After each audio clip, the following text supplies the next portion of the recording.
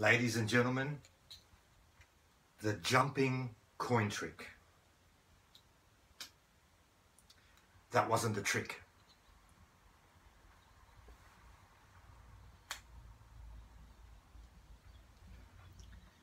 Now I want to let you in on a secret. To perform the jumping coin trick, you actually need 2 coins.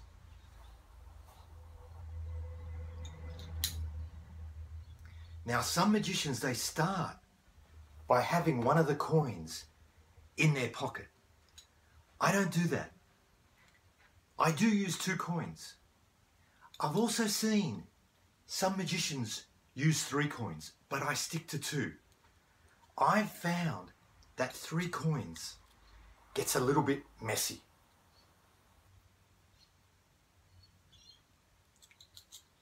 So just 2 coins. To begin, I hide one of the coins in my left hand. I should also point out that it's really important that you have 2 of the same kind of coins. You can't, for example, have a copper coin and a silver coin, because then people will be able to tell them apart. So, 2 silver coins and 1 hidden in your left hand.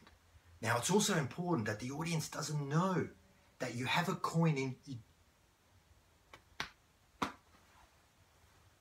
It's okay. Do you know why I'm having a hard time doing the jumping coin trick with 2 silver coins? Because I've got 3 copper coins.